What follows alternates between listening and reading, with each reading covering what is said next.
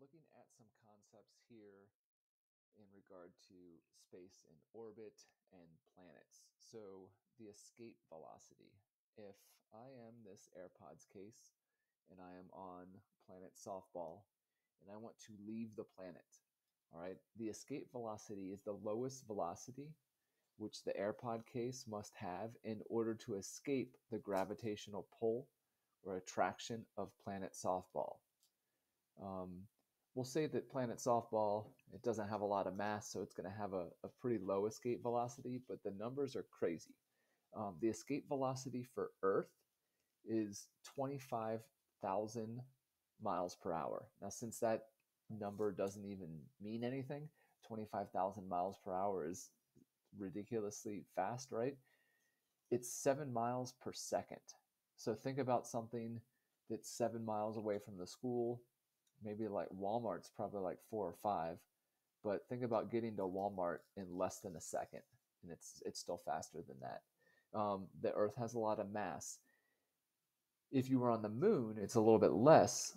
There's less mass, less gravitational pull. The moon's escape velocity is just a little over 5,000 miles per hour. So you can understand that that's a lot. If commercial planes fly between 300 and 500 miles per hour, this is like 10 times that. So that's escape velocity. Then we have orbit.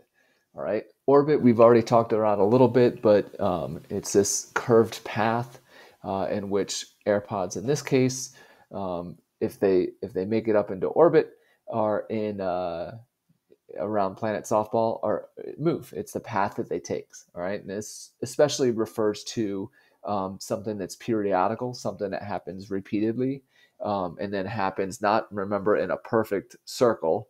That's very rare, but more in these elliptical shapes, in the ellipses. Okay. So in order to get to orbit, you need orbital velocity.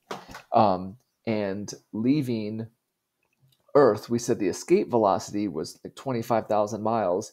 To just get up into Earth's orbit, it takes about 7,000 miles worth of effort, worth of power. So these rockets that fire satellites, that fire space shuttles, people up into outer space, those things, that the fastest rocket that's ever launched, I think it currently has a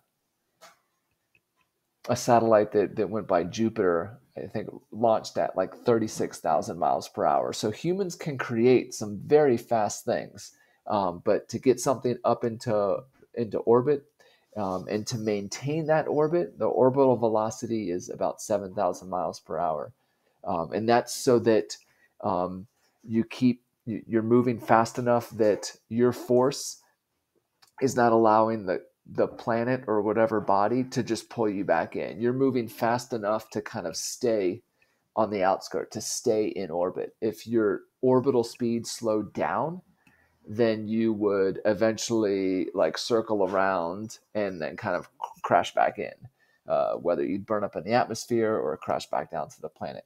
Okay, Earth has an orbital speed around the sun of like 60,000 miles an hour. And we talked about that a couple of weeks ago. So we're like hurling through space. And if we slowed down, it'd be bad news bears.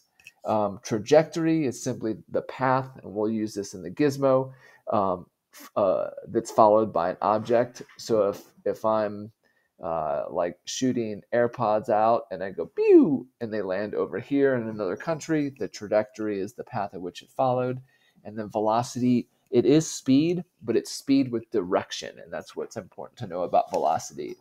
It's 57 miles per hour traveling west, not just the number 57 miles per hour. My cats are going crazy, so it's time for me to go.